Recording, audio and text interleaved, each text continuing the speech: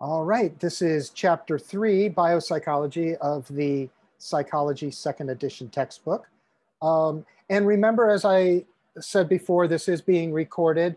If you have a question and don't mind your voice being eventually broadcast on YouTube, please just unmute your mic and ask the question.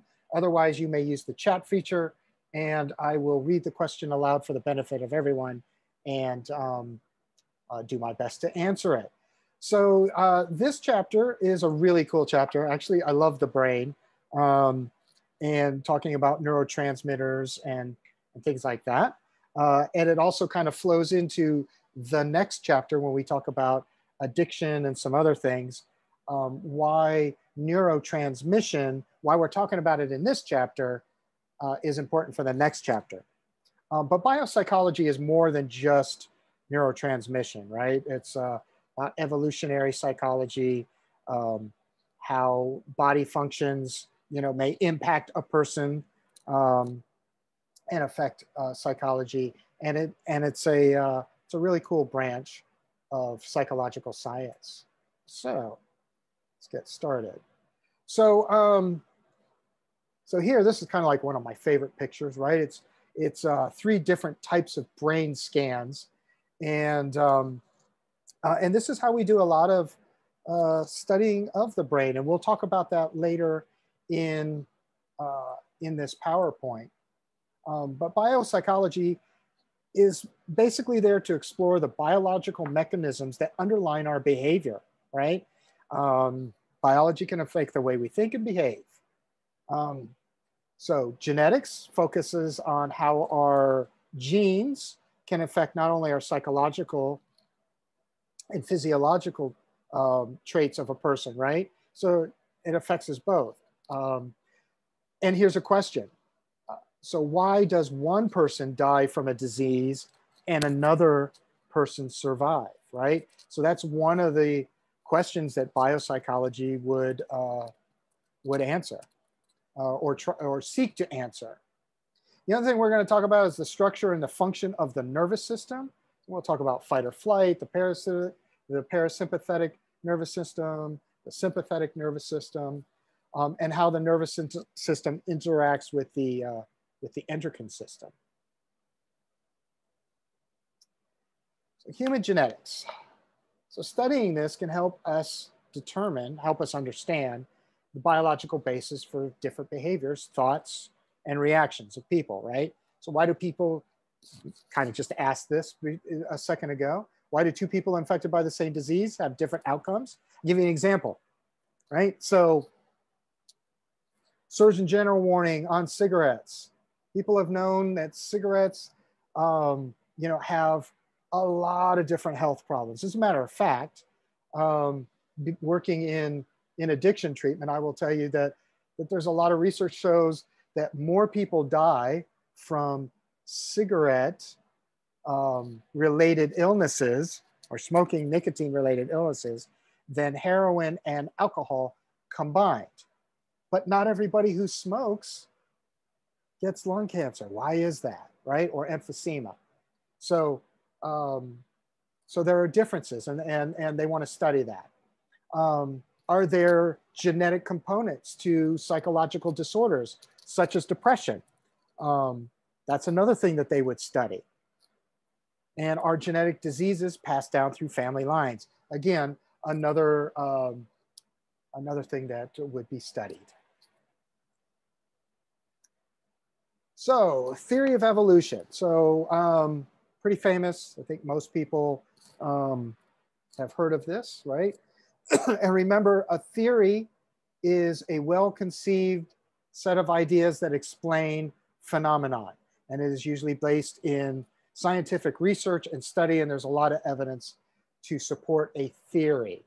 I'm just kind of emphasizing that because you'll see that on the exam, and the difference between a hypothesis and a theory. So just remember that. But so Charles Darwin, he explored the concept of inheritance through traits, right? Throughout generations of evolution. And in what he called natural selection, right?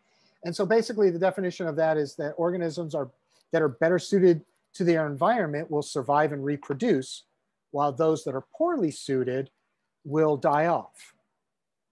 So characteristics that impact survival and reproduction are those that help protect against predators, right? So if I'm not an easy mark for a predator, whatever traits that I have, I will live long enough to pass those on. And the more of those that gets passed on, the more changes there are later down in later generations, right? Those that increase access to food. Some of the studies that he did was he noticed differences in beak shape in birds, and why the beaks were different for different birds was dependent on what food that they were getting access to, right? And then other traits that help offspring to survive, right? So that's kind of like the theory of evolution. And so in evolutionary psychology, that's what gets studied, and also the impact. Excuse me just one second.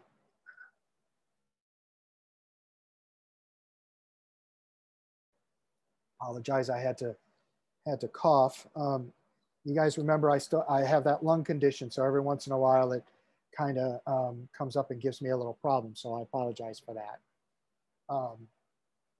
So why do certain genetic diseases cause people to die?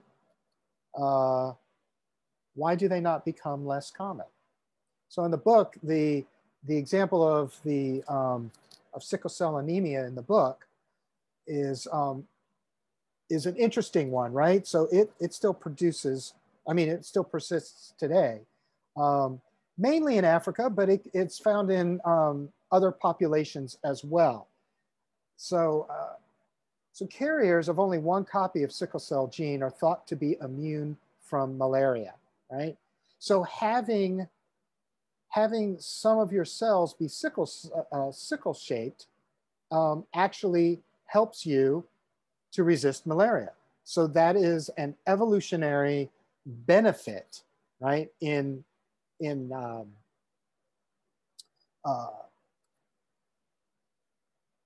survival, right?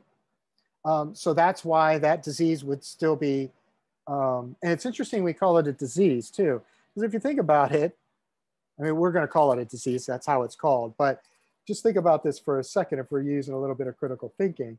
If it helps a particular population survive, it's only a disease if you have more than one copy of the gene, right? So it's just interesting how it's disease versus not disease. But it's kind of a cool example, very cool example.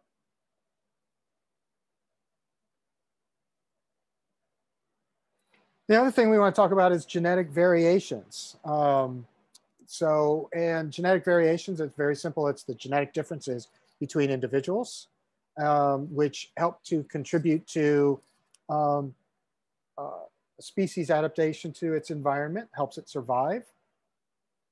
And then I think most everybody in here probably already knows this, but you know, the sperm and the egg each carry 23 chromosomes, which combine to form offspring, correct? So chromosome is a long strand of genetic material known as DNA. And DNA is that helix-shaped molecule. There's a picture of it in the book. Actually, I might even have a picture of it coming up.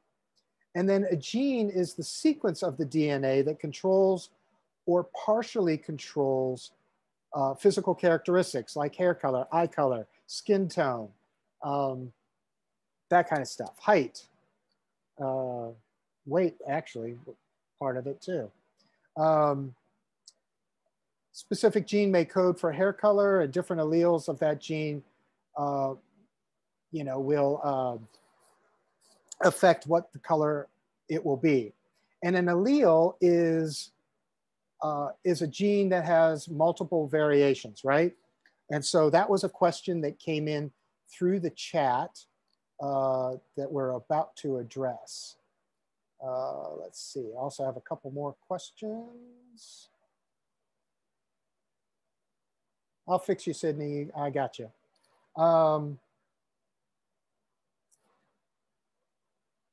right, so getting back to alleles. So those are different variations of genes, right? So let's just talk about that. See, there's the helix-shaped DNA, and that's genotype.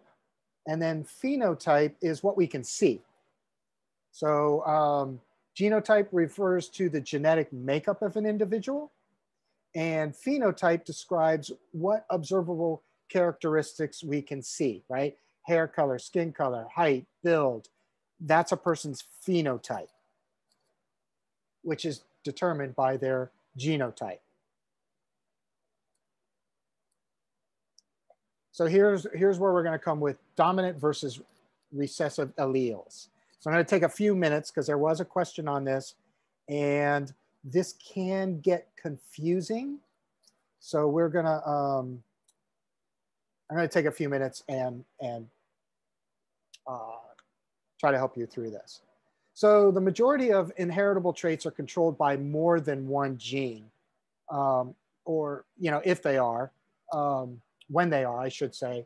That is known as polygenic traits. So in other words, there's several different genes that go to control particular traits. So some traits are controlled by one gene, right? So that would not be polygenic. That would be monogenic, actually, right? And so an allele can be dominant or recessive. And if we look down here at the bottom right part of the picture, this is an example of a dominant allele versus a recessive allele. And when they're describing these, they usually use uppercase and lowercase letters. So in this case, the dominant color purple for this flower is an uppercase A. So a flower will be purple if it has two uppercase A's or two dominant alleles for purple. Lowercase a represents the color white. That's the recessive allele or the recessive gene. And if a flower has both of those genes, it will be white. And if you look at the bottom picture, because there's a dominant allele and a recessive allele, the dominant will take place. So if you have two dominants or a dominant and a recessive, you're going to get purple either way. The only way to get white in this particular example would be to have two recessive genes. So I see two questions, so I'm going to hit those. Oh, not questions, just thank you comments. Well, you're welcome. All right. So there are two types of alleles that we're looking at, right? There's heterozygous, which means consisting of two different alleles. In other words, a dominant and a recessive. And then homozygous, which is consisting of identical alleles, right? So either two dominant or two recessive. Now I'm going to stop right here for a second and see if anybody has any questions and make sure that what I've explained so far makes sense.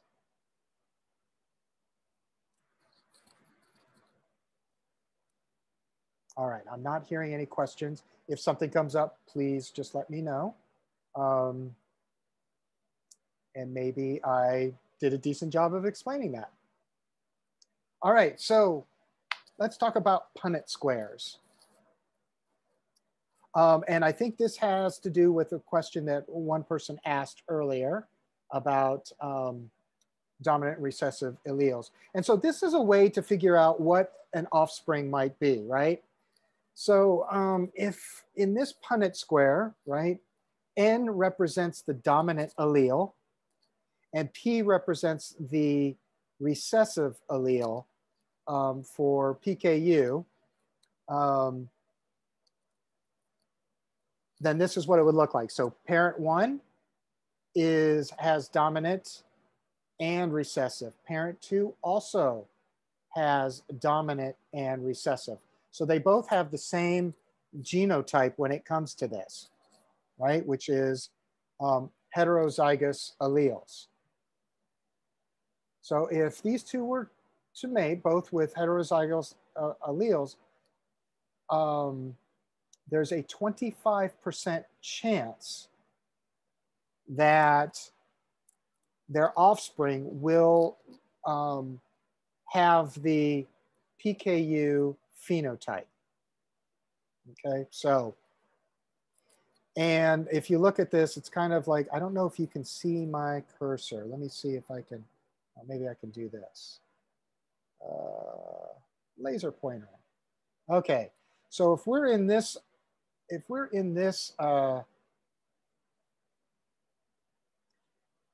we're up here in this square, if these two had offspring, there's the chance that the offspring would have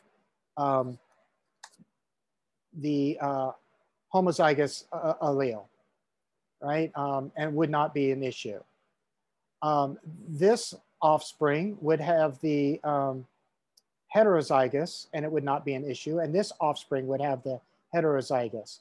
But this offspring, you'll see, gets both of the recessive alleles. And so that's why it's saying there's a 25% chance of expressing the PKU genotype in this example. So this is a way to use a Punnett square to figure that out. So here's another example. So let's say, oh, I see a question. Hold on one second. Let me turn off my laser pointer.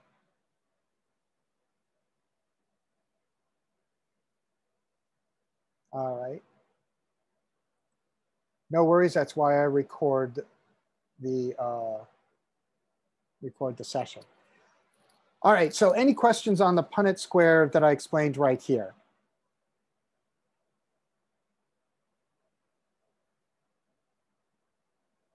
I think in your homework and on the exam, there'll be a question that's kind of similar to this about one parent having blue eyes, one parent having brown eyes, or I'm sorry, I think both parents have brown eyes and the offspring has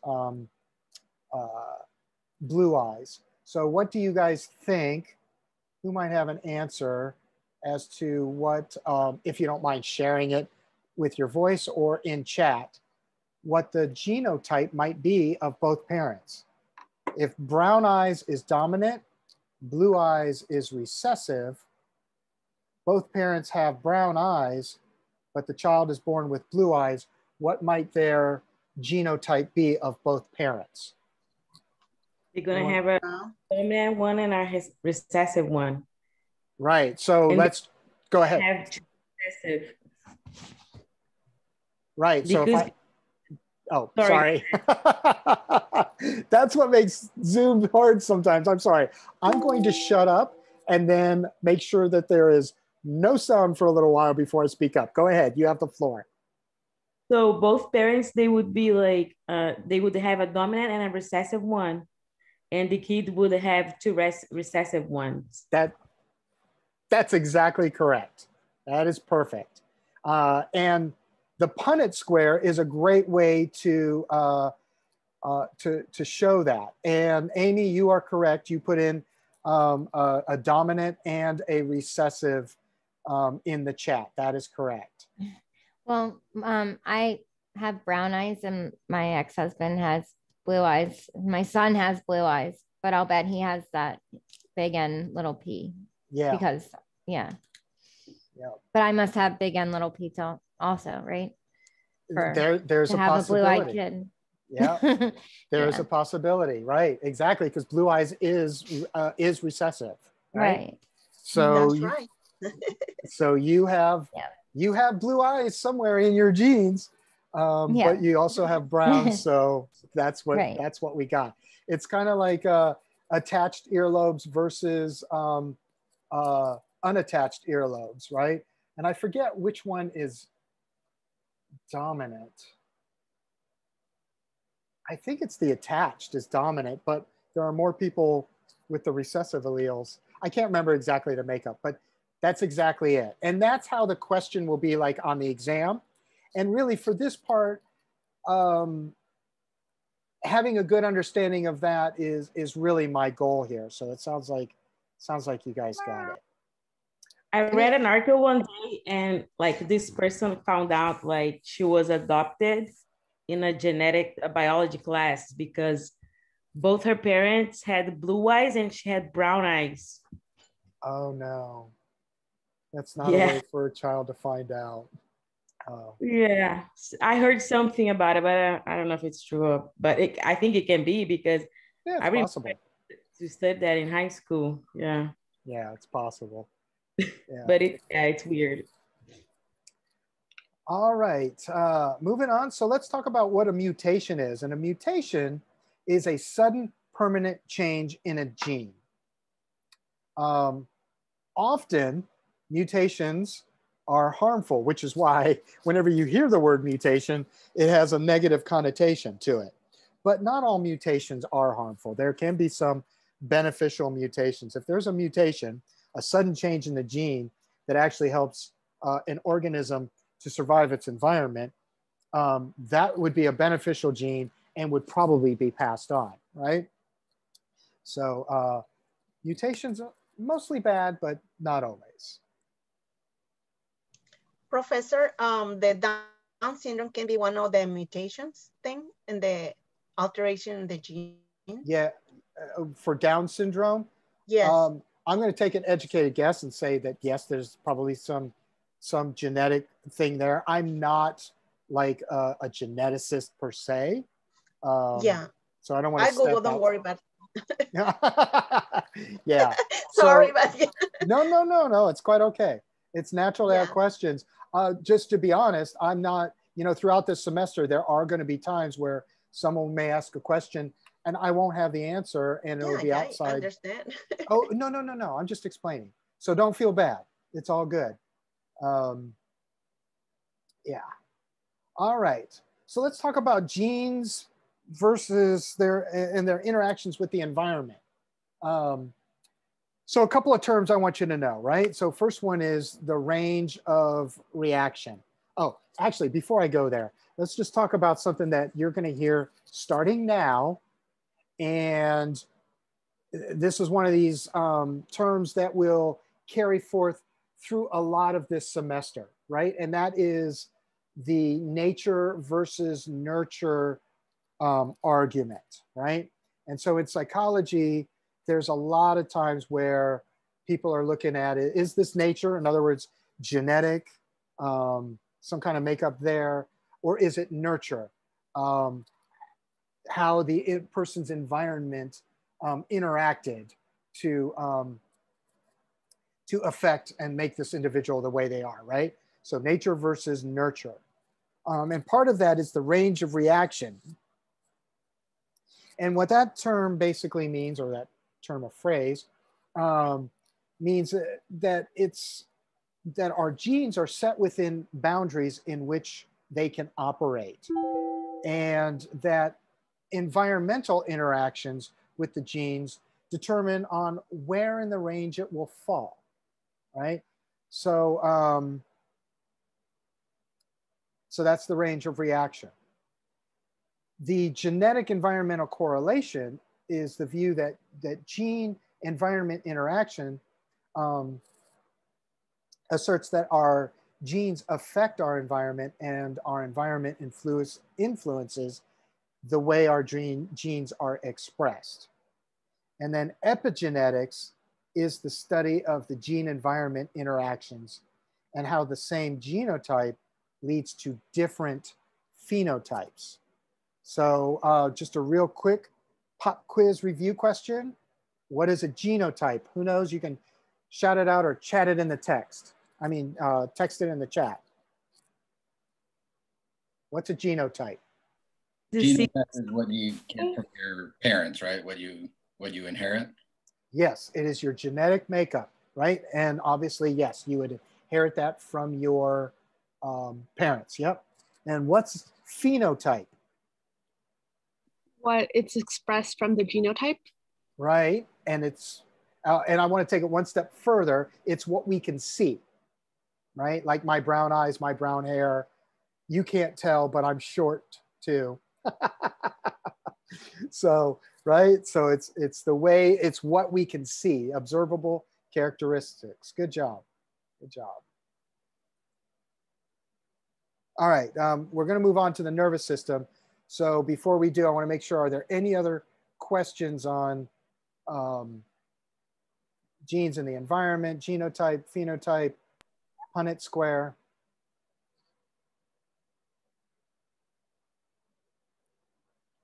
All right, very good.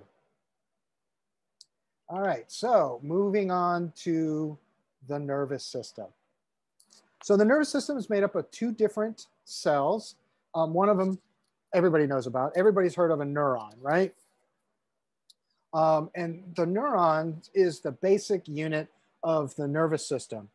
And what's interesting, you know, in this chapter, there's a design of a neuron. We're going to go over it. I'm going to want you to know the different parts of a neuron, but it's a basic cell. Actually, neurons, there are different shapes for neurons, and there are different lengths. You have a neuron that is, you know, that goes from the base of your foot all the way up to your lower back. One axon, one neuron axon, that long. And then, of course, you have the neurons in your brain. Obviously, they don't need to have as long of axonal connections, right? But there are different tasks. And a couple of years ago when I was teaching this course, and I don't have a picture of it in here, I keep forgetting to do that. They discovered a new type of neuron called the rose hip neuron. And so we've advanced a lot in our understanding of the brain over the past several decades. And even with all that advancement, we're still learning a lot more. But neurons are basically responsible for the reception, conduction, and transmission of electrochemical signals. That's basically, our brain is an electrochemical processor, if you want to look at it that way. And then there are glial cells. These are, glio basically means glue. These are the cells like in the brain that hold it all together. And glial cells actually outnumber neurons 10 to 1. And they include Schwann cells, astrocytes, microglia, oligodendrocytes. I always mess this one up. You know what? Now that I'm trying, I can't even do it. That big long O word. I'll be able to say it as soon as class is done. That's always how it happens. But those are the different types of glial cells. And they're all responsible for like some kind of structural support for other neurons. That's what they do. All right. So earlier, this is what I was talking about. This is the basic design of a neuron. I'm going to turn on my laser pointer here. So this would be an example. We were just talking about glial cells. This would be an example of a type of glial cell, right?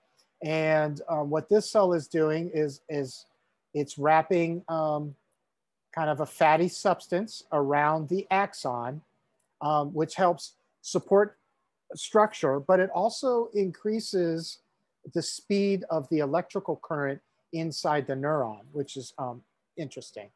So let's kind of go over the basic parts of it. So you have the cell body, which is also known as the soma. And in the soma, you have the nucleus, just like every other cell. It's also covered by a cell membrane all the way around. And then dendrites, these are where the receptors for the chemical messengers are held. The axon goes all the way down to the terminal buttons, which is at the other end of the neuron. So let's see. Anything else I want to say about this? So I will want you to kind of understand and know what a dendrite is, what the cell body is, what the terminal buttons are, what an axon is, what the myelin sheath does. I will want you to know those basic structures.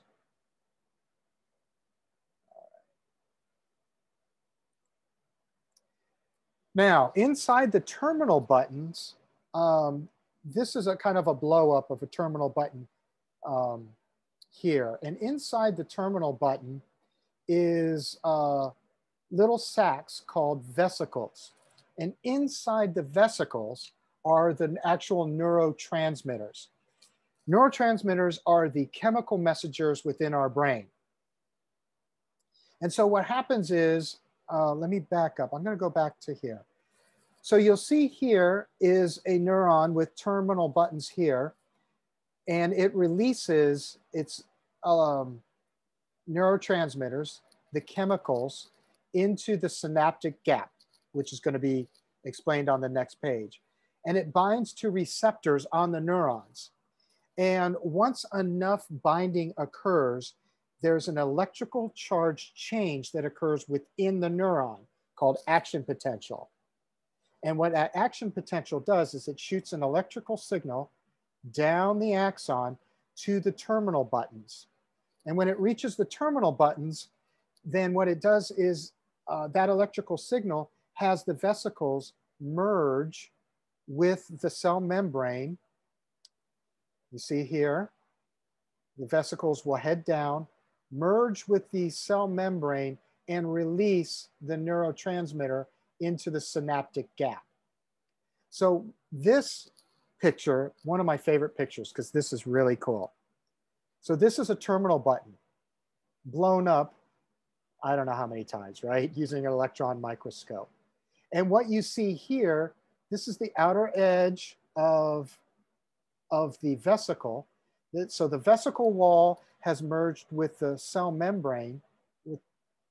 And this inside here is the neurotransmitters, and they're basically being released. So that's how it's released. Once it's released, it goes across the synaptic gap where it binds to receptors on the receiving neuron, and which starts that whole electrical process all over again, which shoots down the axon to the next terminal button, and so on and so on and so on. It's actually, and it moves, obviously, it's very, very quick. And it's replicated, well, I hate to even put a number on it. I'm going to throw a number out there, but don't count me on it. I'm just trying to explain that there's a lot of activity, millions of times, right? Like seconds, like constant motion doing this. As you're listening to my voice, that's exactly what's happening in your head right now. Neurons are firing off, releasing those chemicals so that you can understand what I'm saying. When you turn off your your mute button and speak, so it allows you to do that, allows you to process what's being said and done, right? So that's the beginning of neurotransmission there. I'm going to stop here and ask if there are any questions. Okay, so the dendrites and the terminal buttons look very similar. Do they do the same thing, or is the function different? So in a way, yes, they do look very similar, but they do have two different functions. So the dendrites are what will receive the chemical messengers from the other neuron, And the terminal buttons is what stores the neurotransmitter and releases it into the synaptic gap. So yes, they look similar, but they do two different things. Any other questions?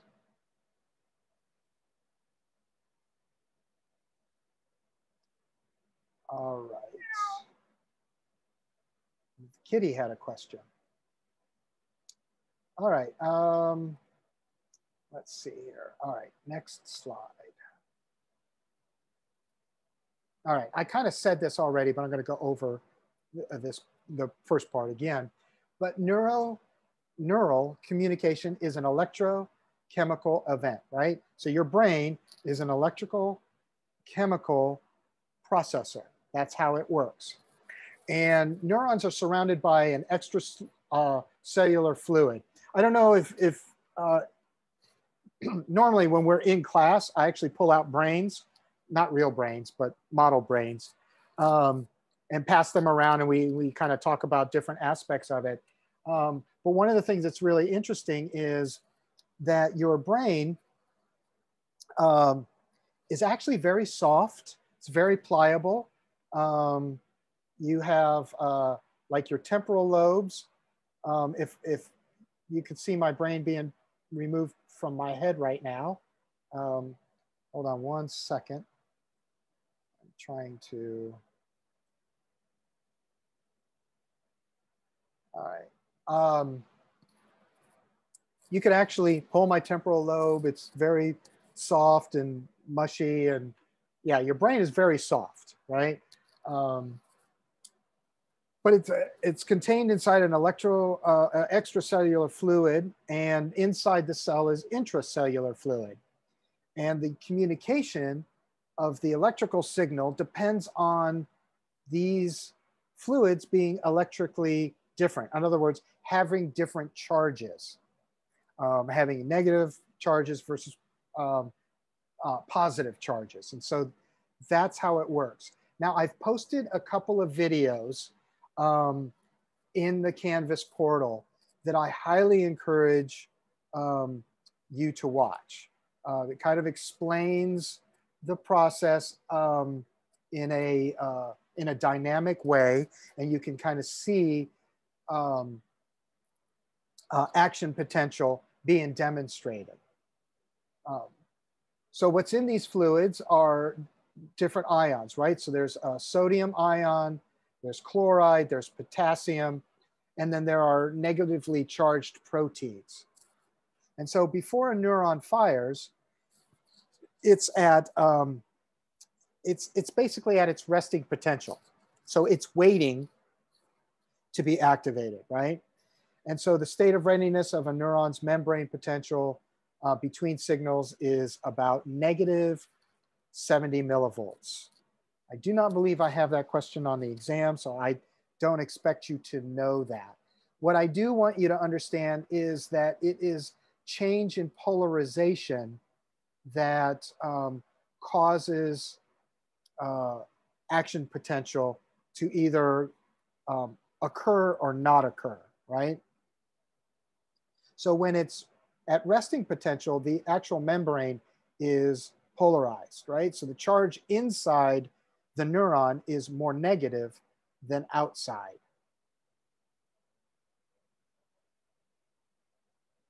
So here's an example, right? So the net charge inside, oh, here, let me turn on my highlighter, sorry.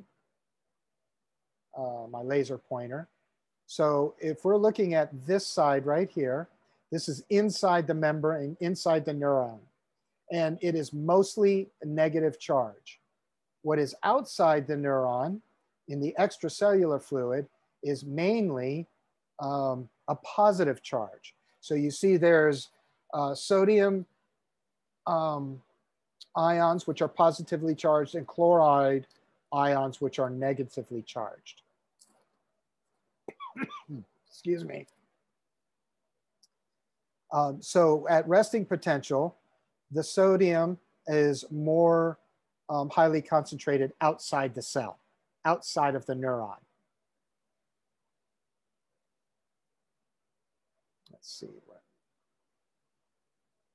I thought it was gonna, hold on, I'll pop it ahead for a second. Okay, that's where we're going.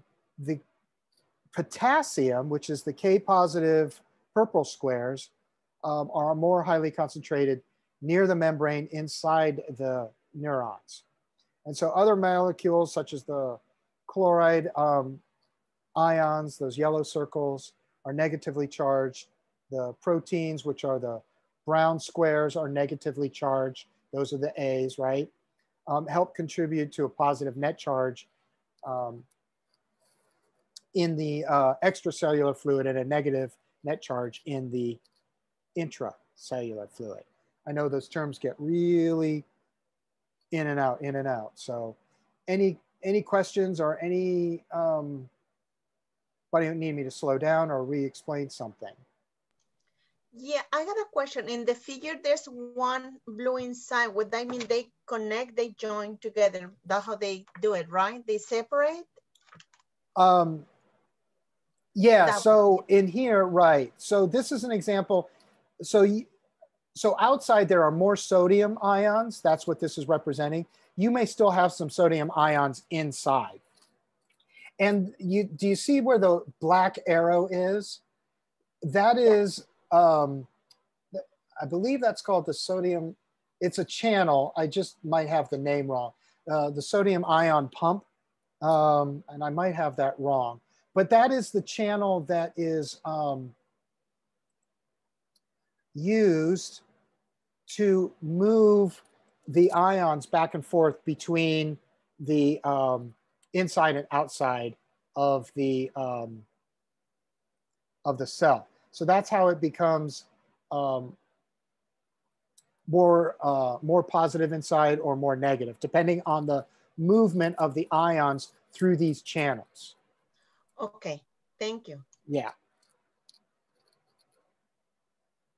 All right. All right, so this is action potential, and you will need to know, or at least be able to recognize what action potential is, and that's why I posted a couple of videos to kind of enhance your reading and what we're talking about tonight. So neurotransmitters from nearby neurons, right? They attach to receptors on the dendrites, causing the membrane potential to change, right? So remember, at resting potential, the membrane is polarized. When the receptors on the dendrites become activated from the neurotransmitters, then the membrane will depolarize, right? So the membrane potential becomes less negative, making the neuron more likely to fire. In other words, this is an excitation of the neuron. Hyperpolarization is the opposite. That's where the potential becomes more negative, making the neuron less likely to fire, and that's inhibitory, right? So you have excitatory and inhibitory. Those terms you will hear again in the next chapter when we talk about drugs of abuse and different chemicals, reactions inside the brain, whether something is excitatory or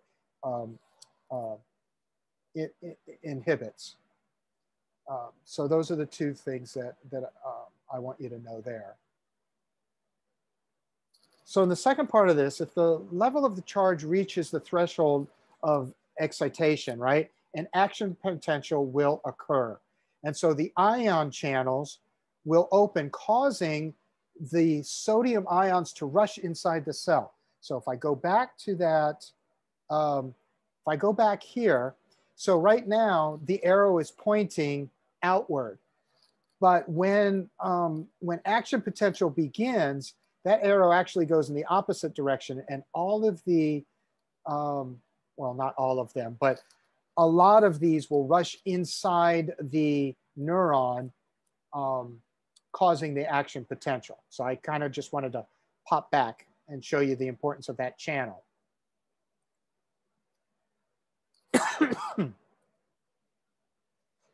So the threshold of excitation is the level of the charge at the membrane, in the membrane, that causes the neuron to become active.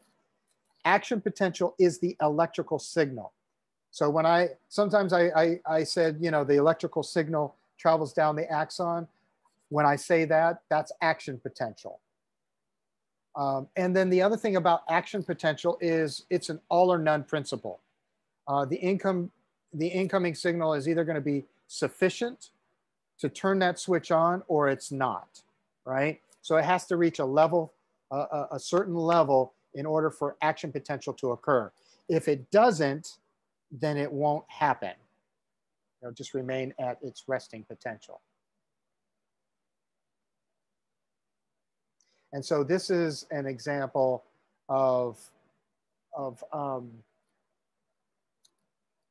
the chart, right? So if we, here, let me turn on my laser pointer. So remember, resting potential is at negative 70 millivolts, right? So this is resting potential. At negative 55 millivolts, that is the level that needs to be achieved in order to reach the threshold of excitement for the neuron. So once it reaches that potential, it can shoot all the way up here to positive 30 millivolts and then go back down. And what's interesting is this looks like a wave, and that's how it is actually portrayed. It's like the electrical signal is like a wave through the, across the membrane.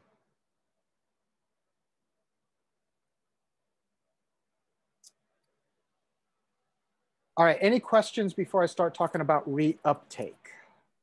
So in the case of the people with dementia and they start doing like Alzheimer principles, they might be something different that is not acting that vibrate of them. You know, yeah, I do not know. And there's still a lot of questions about dementia. You know, it's unfortunate with the study of dementia is we might be able to see some external signs. We might believe that someone has dementia, but an actual diagnosis can only be done post-mortem. When you take the brain and you dissect it and you see the plaques, right? Okay.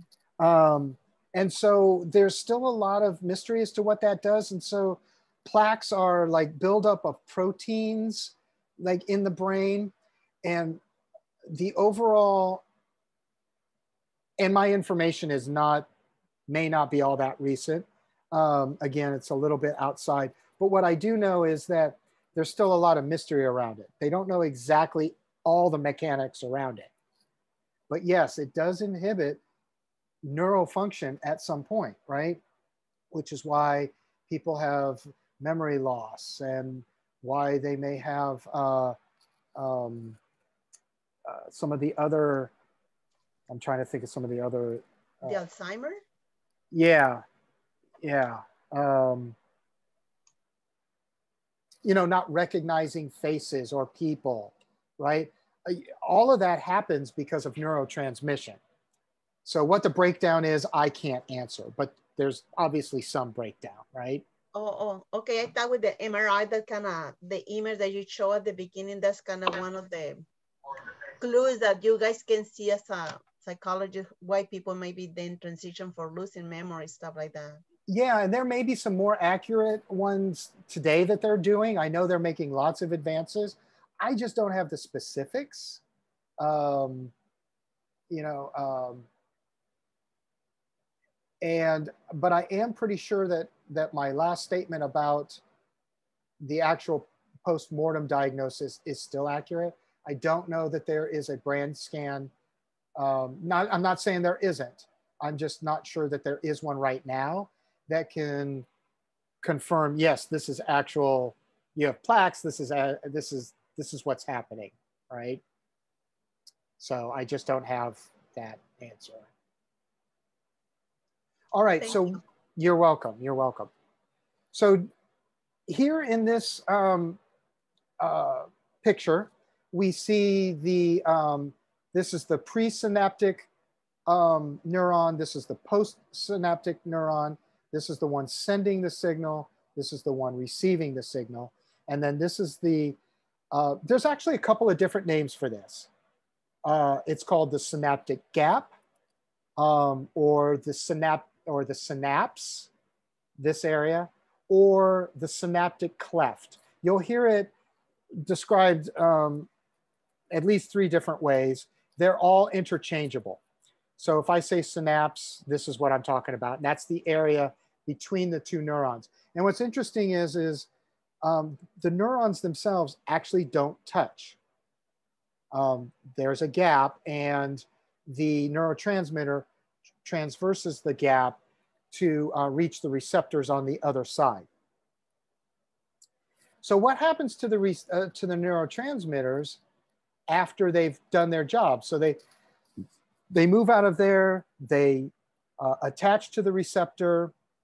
The next neuron experiences action potential and moves on. So what happens with the neurotransmitters here is they either hang out here for a little bit longer and maybe reattach. They get broken down by enzymes, or they get taken back up into the presynaptic neuron and repackaged for use again in vesicles, right? And that process of being taken back in is called reuptake. And reuptake is, you'll see that again too. Certain drugs are known as reuptake inhibitors. And a reuptake inhibitor means that the substance will sit on the reuptake pump, basically, block it, which leaves the neurotransmitter in the synaptic gap longer to work. So I'm thinking of like a SSRI, which is used for depression, right? SSRI stands for selective serotonin reuptake inhibitor. And so it's designed to sit on there so that the serotonin can stay in the synaptic gap to give it a chance to work longer and create action potential, thereby reducing the effects of depression. So anytime you, and we'll talk about reuptake inhibitors again in the next chapter as well as agonists versus antagonists drugs. All right, so any questions on reuptake? All right, good.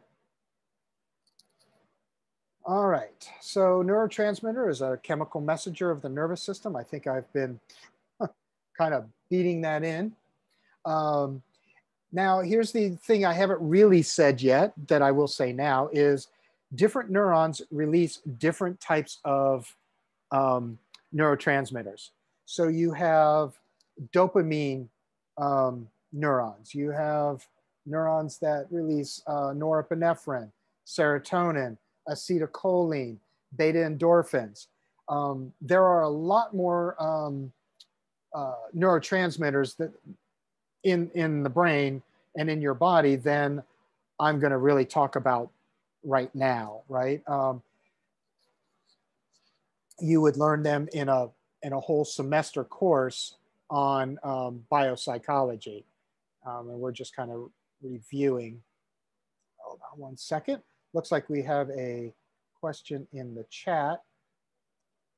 I apologize. When I'm using my laser pointer, my cursor doesn't want to work to select things. So then I have to, oh yes, Zoloft does do that. It is an SSRI. Yes, that is correct. Somebody was making a comment on reuptake inhibitors. All right, so anyway, as I was saying, when it comes to neurotransmitters, there are way many more than we're really going to get into this semester. We're just giving you kind of like the basic views. So the biological perspective in psychology is the view that psychological disorders like depression and schizophrenia are associated with imbalances of one or more neurotransmitter systems, and also other physical aspects of the brain as well. So we'll talk about that a little bit more in chapters 15 and 16. All right. Any questions on neurotransmitters, neural communication? All right. All right, so let's talk about drugs. Here's the problem with drugs. Drugs work. And right now, what I'm really talking about are those psychotropic or psychoactive drugs. And I'm specifically at the moment thinking of drugs of abuse, cocaine, marijuana, alcohol, methamphetamine. The reason why those drugs work is because their molecular structure mimics or very closely resembles the molecular structure of natural neurotransmitters that we already produce in our brain. So I add methamphetamine into my system, and it's going to impact my dopamine receptors and release way more dopamine than would normally be released, which is why the high is so intense and why it can be so addicting. That kind of a drug is known as an agonist. An agonist drug is a drug that mimics or strengthens the effect of a neurotransmitter. So it acts, like I said, it mimics it or it strengthens it. It's like the meth example I just used. It strengthens the effects of the neurotransmitter because it releases so much dopamine at one time into the synaptic gap. An antagonist drug is one that blocks or impedes the normal activity of a neurotransmitter. So agonist and antagonist drugs are prescribed often to correct neurotransmitter imbalances. For example, the SSRIs that I used as an example a moment ago. So since an SSRI would be used to correct serotonin imbalance by blocking the reuptake inhibitor, or by blocking reuptake, inhibiting reuptake, which kind of drug do you think it would be? Is that an agonist drug or an antagonist drug? I think I can shout it out. What do you guys think? Antagonist? It's an antagonist drug. Good guess. But it's actually an agonist. And the reason why it's an agonist is because it is mimicking or strengthening the neurotransmitter. So let's go back and let me show you what I mean. So if we look here, looking at this example again, so the neurotransmitter gets released, it comes down here, it does its job, it tries to go back in, and it can't get back in.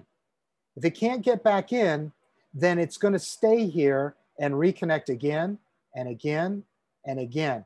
So in other words, it's strengthening the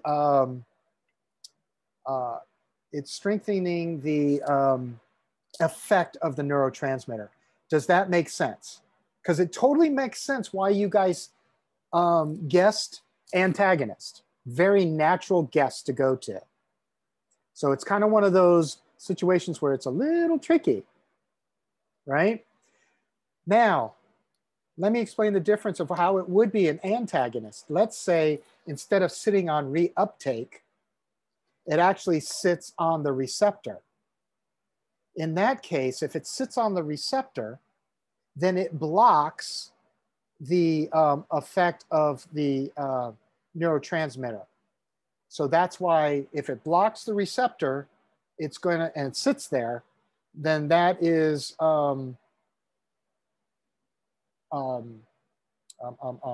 would be an antagonist. It might not shoot off. But other drugs that are antagonists would sit there and would fire off. So it's a little tricky, I know. Oh, sorry, somebody's trying to speak. Go ahead. Meth does that over time, doesn't it? What's that, meth? Yes. Meth is a little bit of a different creature. I'll tell you why.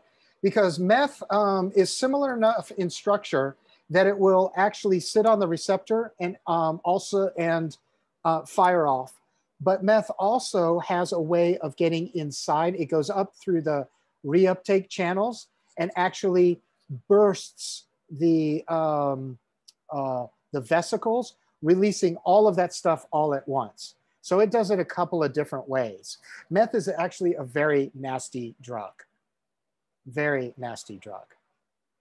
It does a lot of it does a lot of damage up there.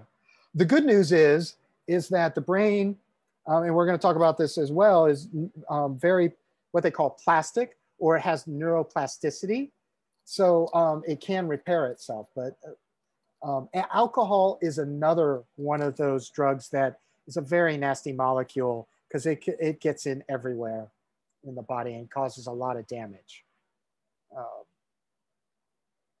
But meth would be an agonist because it increases the effect of dopamine. Yeah. Let's see. What's an example of an antagonist? An antagonist? Oh, an example of it. I'll have to think for a second. I don't have an example right off the top of my head. That's okay. What about naloxone? Is that an antagonist? That is, I believe that is classified as a partial agonist, which is a whole nother category. And here's why. I meant naltrexone. That's what it. Yeah, naltrexone. Yeah, I knew what you meant. Yeah. For opioid, for MAT, Mm-hmm. right? Yeah. That is a partial agonist because what it does is let me go back to. Well, not like Suboxone, just plain naltrexone. Well, then you know what? I should shut up before I speak because I may conflate the two. Here's what I'll say. One of them is a partial agonist, right? Where it sits on the receptor and actually does cause it to fire off, but at a much weaker, it doesn't have the strength of it. And because it's sitting there, if I put heroin into my system, heroin is blocked from getting to the, I believe it's the mu receptor, right? The opioid receptors, right? So, yeah, I just might be conflating the two. I think naltrexone is an antagonist. I'm pretty sure. And you know what? You may be correct. You may be correct. But what that tells me is you do understand the difference between antagonist and agonist, which is really the point of where I want to go tonight. Does anyone else have any other questions on antagonist versus agonist? So think of agonist as it makes the effect of the neurotransmitter stronger, and an antagonist blocks or impedes the normal activity of a neurotransmitter.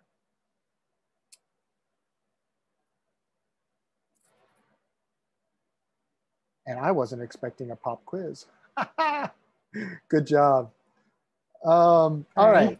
No, it's all good. You know, it's funny. I work in the field, right? But I don't do MAT. And when you don't do something for a while, right? You know, that old axiom, if you don't use it, you lose it. Right. Yeah. So it's just been a while since I've kind of like actually dealt with that. All right, so here's the different parts of the nervous system. So it's divided up into two parts.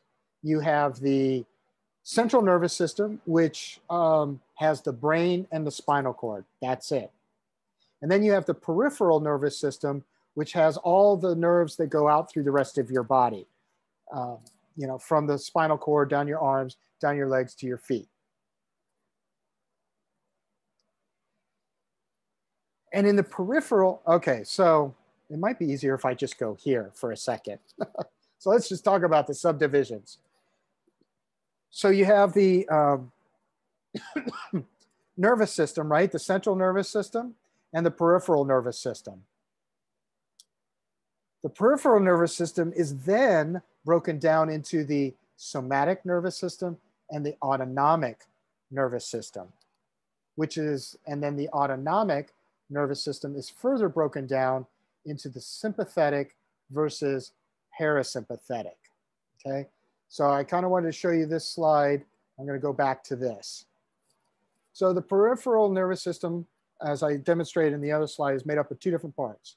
The somatic nervous system, and that's what relays sensory and motor information to and from your brain and spinal cord, from the central nervous system, right? So as you're, I don't know what you're doing, but if you're touching your table right now, that sensory is going, those sensory information going up to your brain. And then if you want to move your hand, the motor information is coming right back down.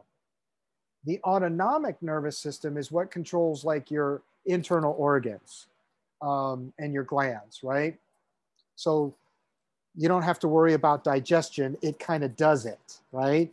You don't have to worry about your heart beating. It kind of does it. Your breathing, where yes, you have some control over it, but it really is kind of controlled automatically. Like we can breathe without having to think about it. Does that make sense? So that's the autonomic nervous system. And underneath that are two more breakdowns, right? So there's the sympathetic nervous system, which is the emergency. That's the fight or flight. So if you get scared, startled, this is the system that gets activated, right? Because it prepares you to either defend yourself or it prepares you to flee, right? And it, well, there's another slide that shows you all the different things that it does, but your heart will beat faster, your pupils will dilate, your digestion will slow, things like that. The parasympathetic nervous system is probably where everybody is right now, right? Your average, routine, day-to-day operations of the body under relaxed conditions, right? Kind of think of it as like housekeeping. So think of the sympathetic nervous system as emergency, I'm in trouble, it's fight or flight, and the parasympathetic nervous system as housekeeping, what your body does normally. They're kind of like the rest and restore responses. It will help your body relax after fight or flight, things like that. Any questions on those four different breakdowns?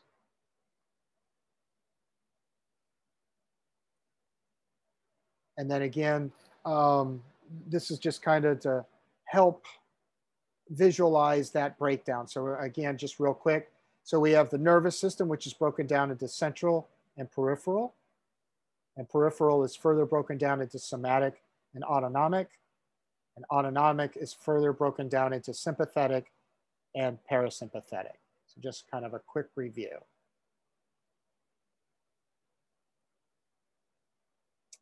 All right, so here's what the autonomic nervous system does. So on the right side, let me turn on my laser pointer. On the right side, this describes your housekeeping, right? Your pupils normally are constricted, you know, react normally. Your digestion will be stimulated, which starts with salivation. Your heart rate will return to its resting heart rate. Your bronchi, which is inside your lungs, will constrict. Bladder will constrict, which will, you know, give you the sensation that you need to urinate or whatever, right? So that's your normal day-to-day activities. And this is just some of them, right? This is, and what's on the other side is the opposite of these when you are in fight or flight. So when the sympathetic nervous system is activated, your pupils will dilate. Why do you think your pupils will dilate? Who wants to take a guess? I think to see better, I think. Exactly. To see better, Yeah. to get more information. Exactly. Why do you think you get dry mouth, right? When you get really nervous, you get dry mouth. Yeah, that's indication that you're sympathetic. Heavy breathing? What's that? Like a heavy breathing or something? No, actually, that's a good guess, because your bronchi do get dilated, right? So that your lungs can take in more air for oxygen to get transported to your muscles. But the reason why is because salivation is the beginning of the digestion process. When we're eating, we salivate, and the breakdown of food actually begins there. So it's part of digestion. And since digestion is inhibited during fight or flight, salivation is inhibited. But good guess. So your heart rate will increase to pump blood faster and faster so that it can get to the muscles so that you can respond. And it inhibits the contraction of the bladder, the rectum and all that stuff, so that you don't have to go to the bathroom, right? You're just focused on survival right there. There are other things that happen. Some people will get, the goosebumps and things like that too will happen. All right. Any questions on the autonomic nervous system, fight or flight, rest and restore? I do kind of want you to be familiar enough with this to be able to answer some questions on the exam, right? But there'll be multiple choice. So if you have a basic understanding of this, recognition should help you with the answer as well. All right, let's talk about the brain and the spinal cord. So the brain is bilateral. That's one of the things and we're going to talk about lateralization and other aspects of it here in a moment. It can also be divided up into distinct lobes. So you have the parietal lobe, you have the temporal lobe, you have the occipital lobe and the frontal lobe, which actually can be broken down even further into the left occipital, right occipital, left temporal, right temporal. You kind of get the idea. And the different lobes of the brain, they all interact with each other, and they also have different specializations as we will see. And the spinal cord is designed to deliver messages to and from the brain. And it also has its own systems of reflexes. Let's see, what else do I want you to know on here? So sensory nerves bring messages up into the brain, and then motor nerves send messages back out of the brain. I don't know if you guys have, if anybody here has Netflix, but there's a really good show called, oh, I forget the name of it, Human on the Inside or whatever. And it's about an hour long, and it gives a really good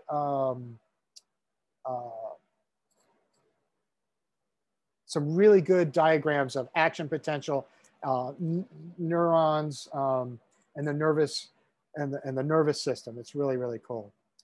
Questions come in: what medications are used to level out your nervous system? So I'm not sure about so when I hear nervous system has to do with neurons. So any medications that would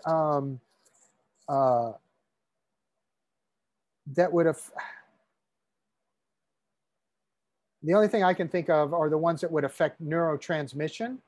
But since I'm not a doctor and I don't do prescribing, it's kind of difficult for me to answer that question per se. I might have some examples like the Zoloft or other SSRIs, things like that. But that works to enhance the neurotransmission imbalance. So sorry I couldn't answer that better. All right. All right, so in moments of survival, the automatic reflexes allow motor commands to be initiated without sending signals from sensory nerves to the brain first, allowing for very quick reactions. So think about if you're cooking and you accidentally put your hand on the stove, right?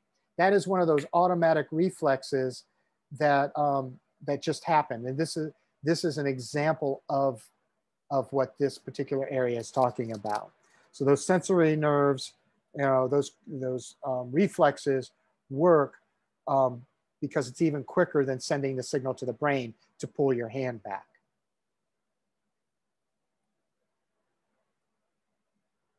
All right.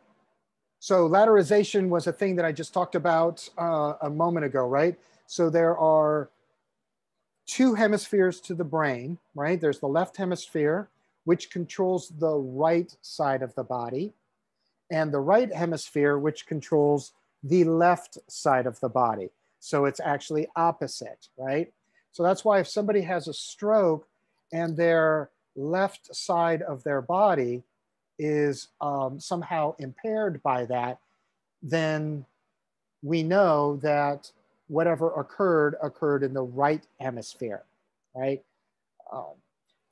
And we'll talk about that in a minute too, about research. This is how we learn things about different areas of the brain, sometimes through accidents, as in the example of Phineas Gage, which we'll talk about, strokes, tumors, things like that. Oh, wait, did I go too fast? I want to make sure I got, yeah, that's it. All right. So what connects the both sides of the brain is what's known as the corpus callosum. And that connects, that's a bundle of nerves that connect the right side to the left side so that the left brain can talk to the right brain and pass information back and forth.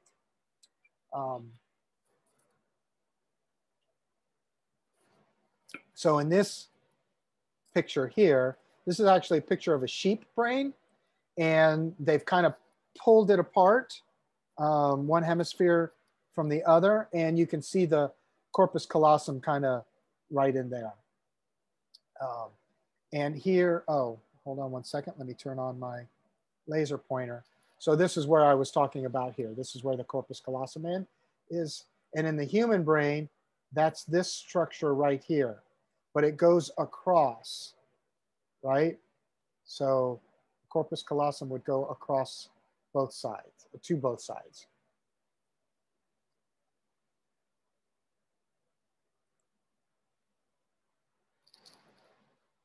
The other thing about, so we talked about lobes of the brain. Now we're going to talk about, going to back out from it a little bit and just look at it from an even broader perspective. So we have the hindbrain, which begins with the top of the spinal cord, the cerebellum, the pons. This is where a lot of our autonomic stuff happens, right? Breathing, heart rate, temperature, that kind of stuff. Then we have the midbrain, and then we have the forebrain. And the forebrain is actually the newest part evolutionarily speaking. It's the newest part. So it'll be important for you to kind of be able to recognize those divisions of the brain. And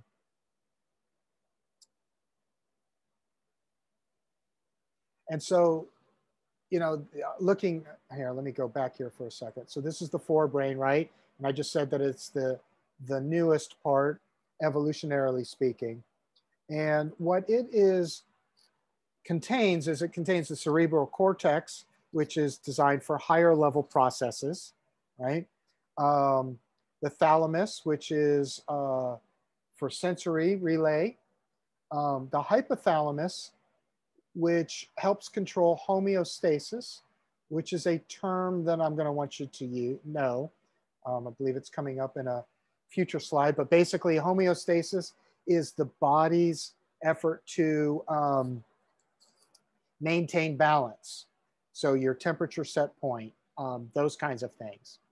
And then the pituitary gland, which is the master gland for your endocrine system, and the limbic system, which is your emotions and memories. So that's all in the largest part of the brain, in the forebrain. And the forebrain is also divided into 4 different lobes, right? So again, this is the cerebral cortex, or the forebrain, and it's divided into 4 different lobes. Actually 8 if you consider left and right side, but so we have the occipital lobe, parietal lobe, temporal lobe, and the frontal lobe. Frontal lobe is where our judgment comes from,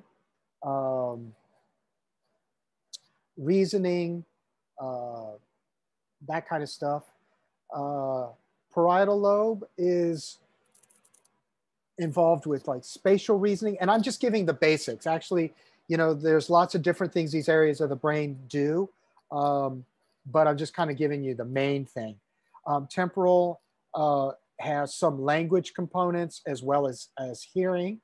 The frontal lobe also has some language components to it as well. The Broca's area is actually located on the frontal lobe, and it's the Broca's area that allows you to speak.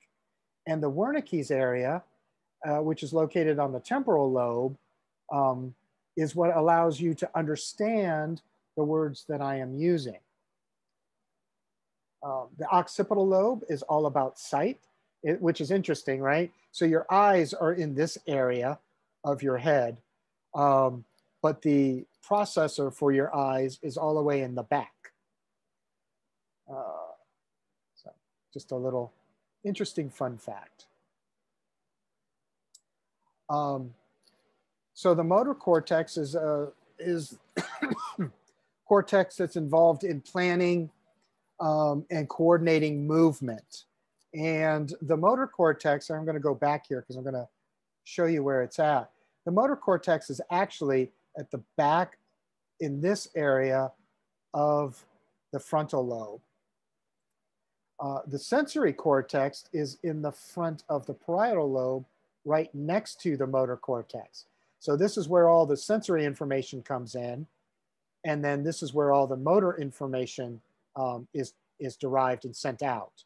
So up through here, sensory, down through here, motor. I kind of wanted to show you that on there.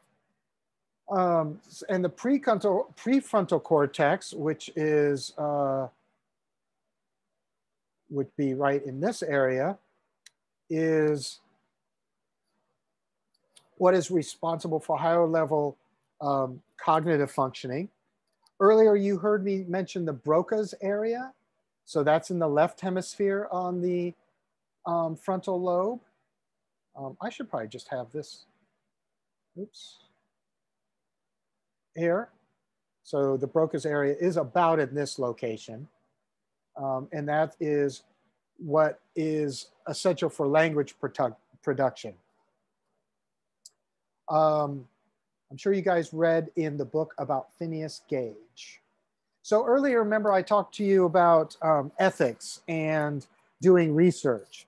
So obviously it is not ethical to open up someone's head and damage parts of their brain to figure out what happens and what different parts of the brain control what in the body, right? So, but when accidents happen, such as what happened to poor Phineas here, we learn things about the brain. Or if somebody has a stroke, we learn things about the brain because of the type of damage, unfortunately, that was done. So in this case, Phineas, he was working on a railroad and a spike shot up through up into his face, behind his eye, and up through the top of his head, which impacted his prefrontal cortex in the left hemisphere, right? So it passed through his eye, passed through the top of his skull. And let's see, do I have, no, I don't. I don't have any further explanation, so I'll just tell the rest of the story. So what was noted afterwards was that his personality had changed, his behavior had changed, and And so that was one of the ways that we determined that damage to the frontal lobe affects, can affect judgment, behavior, emotions. And that's how we learned about that, where different things,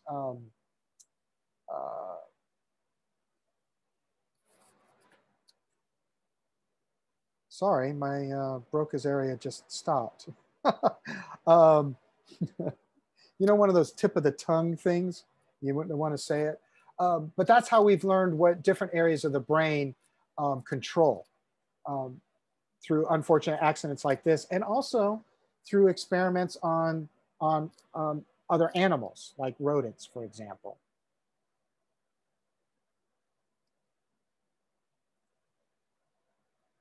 So the somatosensory cortex, right, is divided up.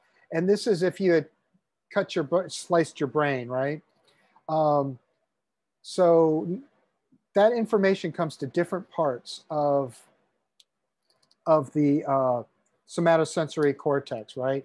So this controls swallowing, chewing, salivation. You can kind of go through here and see all the different areas and where those nerves, where those impulses go. So damage to any one of these areas might impact, you know, facial movements, right? Hand movements, things like that. Or I'm sorry, not movements. I misspoke, totally misspoke. Sensory input, I should say, because this is on the parietal lobe. I apologize for my misspeak. The motor index would have that effect, and that's on the frontal lobe. Okay. So earlier I pointed out the Broca's area. This is on the frontal lobe. The Wernicke's area, which is on the parietal lobe. And in most people, about 97% of people, this is on the left side. There are 3%, or they estimate 3% of people in the world that actually have it on the right side, which is kind of interesting. But for most people, it's on the left side. So damage to the Wernicke's area, this area here, results in difficulty understanding what somebody is saying to you. And again, damage to the Broca's area would impact your ability to produce speech or words. And the auditory cortex is located here on the temporal lobe, which actually kind of makes sense since your ears are located in this area. Unlike the eyes, which are located here, and the occipital lobe, which is in the back. All right, so the occipital lobe's involved with visual processing. And the left side and the right side go to opposite eyes. So you'll see that here in just a second. Oh, I thought it was on here. All right, well, we'll move on to the thalamus. I think it pops up later. The thalamus serves as the relay center for the brain. So all of your information comes in through here, and the thalamus is designed to process and route the information where it needs to go within your brain.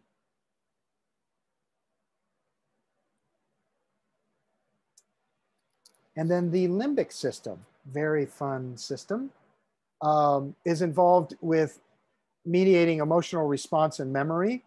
The amygdala, which is located here, is involved in our experience of emotion, tying emotions to our memories.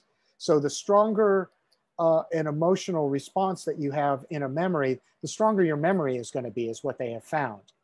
It's also involved in processing fear. So when you're afraid, your amygdala will light up. Your response might be anger as a result of that fear. And the hippocampus is the structure that's associated with learning and memory, and in particular spatial memory. And then your hypothalamus, I think I pointed to the wrong thing, I'm sorry.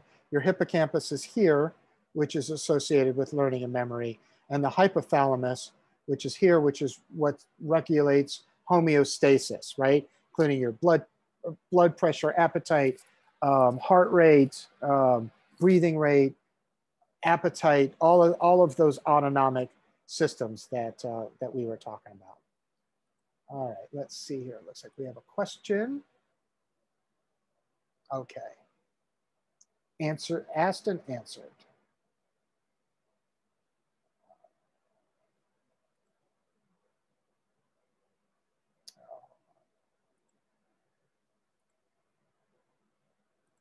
I apologize. Whenever the laser pointer is off, my cursor doesn't work right.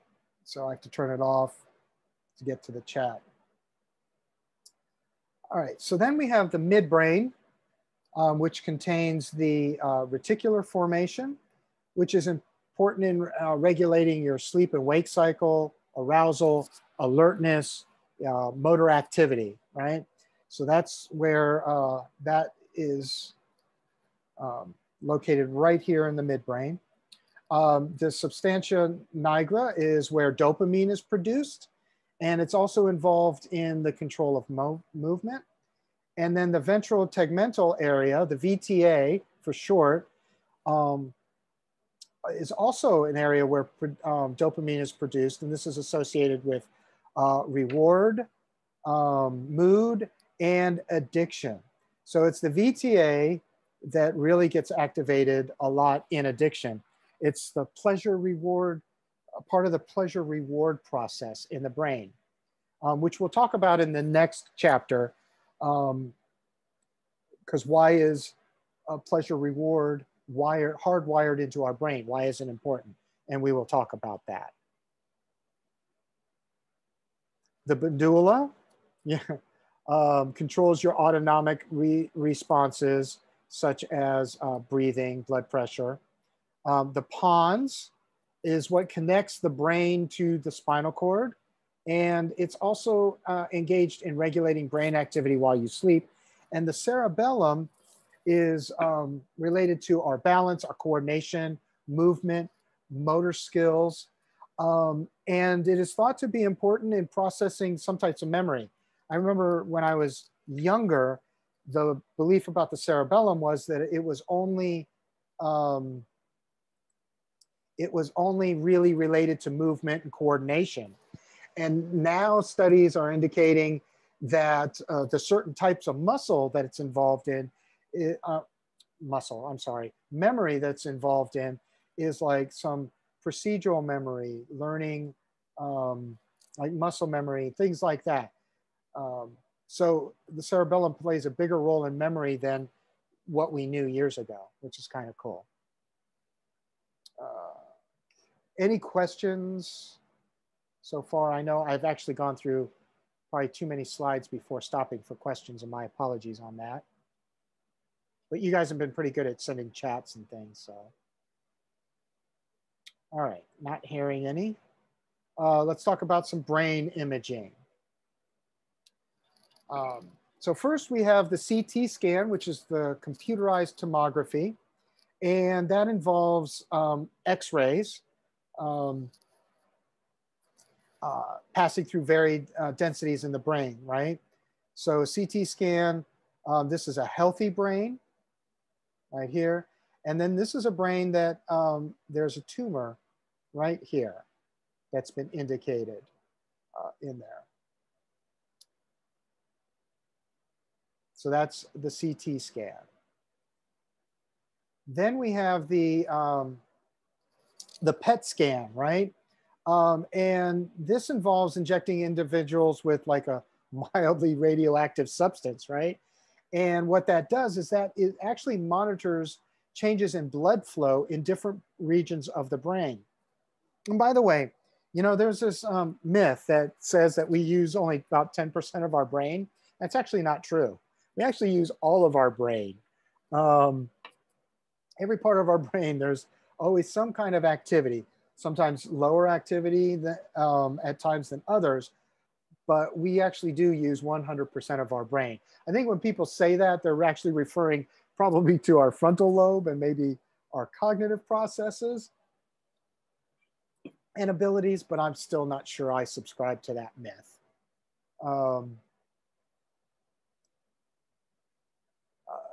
So this is really good in showing different activity, right? So, and then the MRI, or the magnetic resonance imaging, and there's also the fMRI, which is the functional magnetic resonance imaging, shows changes in metabotic activity. Sorry, was that somebody? All right, looks like we got a question.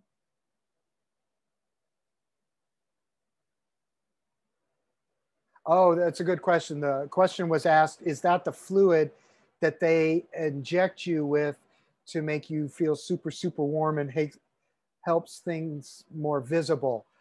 I'm going to take a guess that that's probably yes. Sounds like maybe you've experienced that. But I don't know exactly what it is. I just know that it's, well, if it's mildly radioactive, it might make you feel warm. But I honestly don't know the answer to that question. But that's interesting. Interesting question. Thank you. All right, so the fMRI is really good in showing metabolic activity. And so this is where they can hook you up and then have you perform certain activities to, oh, I'm getting an answer. So the answer is yes, fMRI, it is a contrast they inject to enhance images. It's not radioactive. And somebody here worked in MRI. Thank you very much. That's very cool. I love it when students can share real world experience. That is so awesome. That is so awesome. And we get a question answered. All right. But I got thrown off. So the fMRI is really good for showing metabolic activity, right? And showing what parts of the brain are activated during particular activities. And I think and then there's the EEG, which also shows electrical activity in the brain. Actually, I actually did this over at SDSU. They have a research lab. It's kind of cool over there. So if you ever go to SDSU, you have some research activities. It's kind of fun to participate. They hook you up and have you do different activities, and they measure the results. It's really cool. All right, so now we're going to talk about the endocrine system. And so what this is this is a series of glands that produce hormones that regulate body functions, right? So the pituitary gland serves as the master gland, and it controls all the secretions of the other glands. Your thyroid gland secretes thyroxine, which is regulated in growth and metabolism, and appetite. So mine gives me a lot of appetite, but really affected my growth. That was a joke, but boom. The adrenal gland secretes hormones that are involved in stress response, right? So if you're in the fight or flight mode, this is where adrenaline would come in. And then gonads secrete sex hormones for sexual reproduction and sexual motivation and behavior. And the pancreas secretes hormones that regulate blood sugar. Oh, and that was it. I thought I had one more slide. All right, so I'm going to stop the recording, and then we're going to talk about the exam real quick. And then I'm going to let you all go.